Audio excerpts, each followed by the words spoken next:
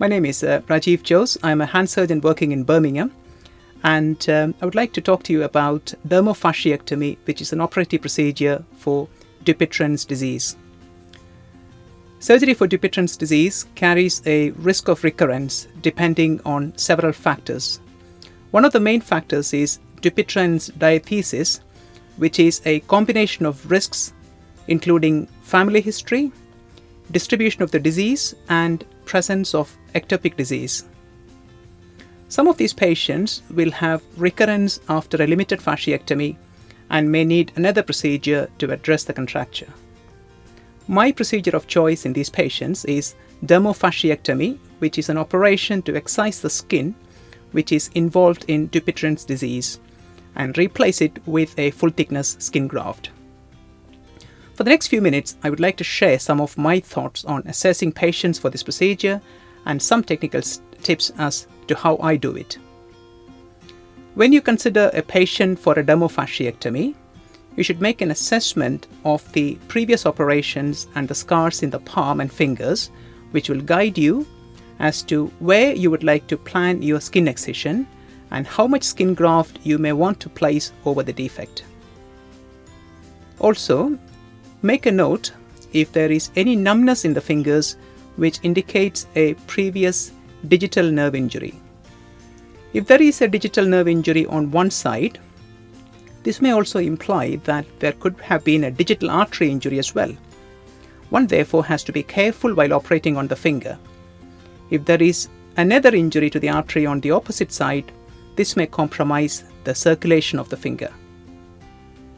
Some of the patients may have a joint contracture in addition to the contracture from the Dupuytrens disease and scar tissue. It is not always possible to make an accurate assessment of it in patients who have recurrent disease.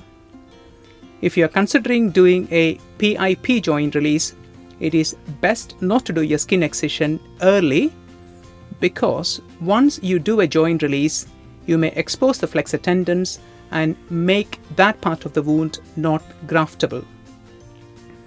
One other consideration is about the attenuation of the central slip. If the patient has a contracture of the PIP joint of more than 90 degrees, they are likely to have an attenuation of the central slip. In the past, I have tried to correct it by using a splint, but find that they get a recurrence of the contracture very quickly, as there will be an extensor lag, and this will soon translate to a joint contracture. Over the past few years, I have adopted a technique of tightening the extensor tendon by making a V-shaped incision of the central slip and advancing it. This has provided a full straightening for many patients, but unfortunately, some of them have lost part of the flexion post-operatively.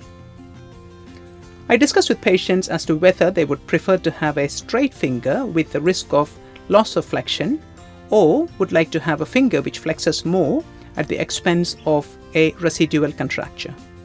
I find that manual workers prefer to accept a residual contracture and would prefer to get full flexion back in the finger.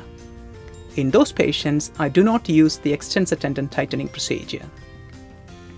When it comes to operating on the finger for a recurrent Dupuytrens disease, it is extremely important to be meticulous and use magnification. The risks of a digital nerve injury in recurrent Dupuytrens disease is much higher than a primary disease. It is important to preserve the digital artery as much as the digital nerves. Do not do your skin excision early and make your incisions through the previous scars as though you are doing a limited fasciectomy. Once you have excised the cords, think whether you need to do a joint release, and if you do, proceed with that.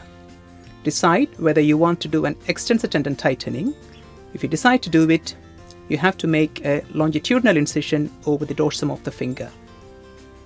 One does worry about making multiple incisions on a finger which may have precarious vascularity, and if you are in doubt, it is best to avoid the extensor tendon tightening procedure. Once you have straightened the finger, you can plan your skin excision. It is best to plan your skin graft over the proximal phalanx, which is the traditional way of doing a dermofasciectomy. You can aim to replace the skin over the whole of the palmar aspect of the proximal phalanx from the PIP to the MCP joint and from midlateral to the midlateral.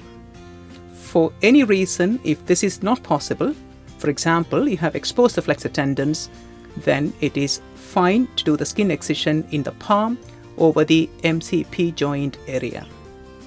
It is important to make an accurate template of the defect and take the skin graft from an area of the forearm which does not bear hair.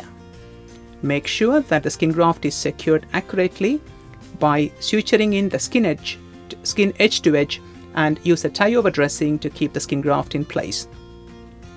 These steps will ensure that the skin graft will take on the wound, and if this is successful, will give the patient a much reduced risk of recurrence. Overall, dermofasciectomy is a useful procedure for patients with recurrent Dupuytrens contracture, and though technically challenging, can be a rewarding experience for patients and surgeons.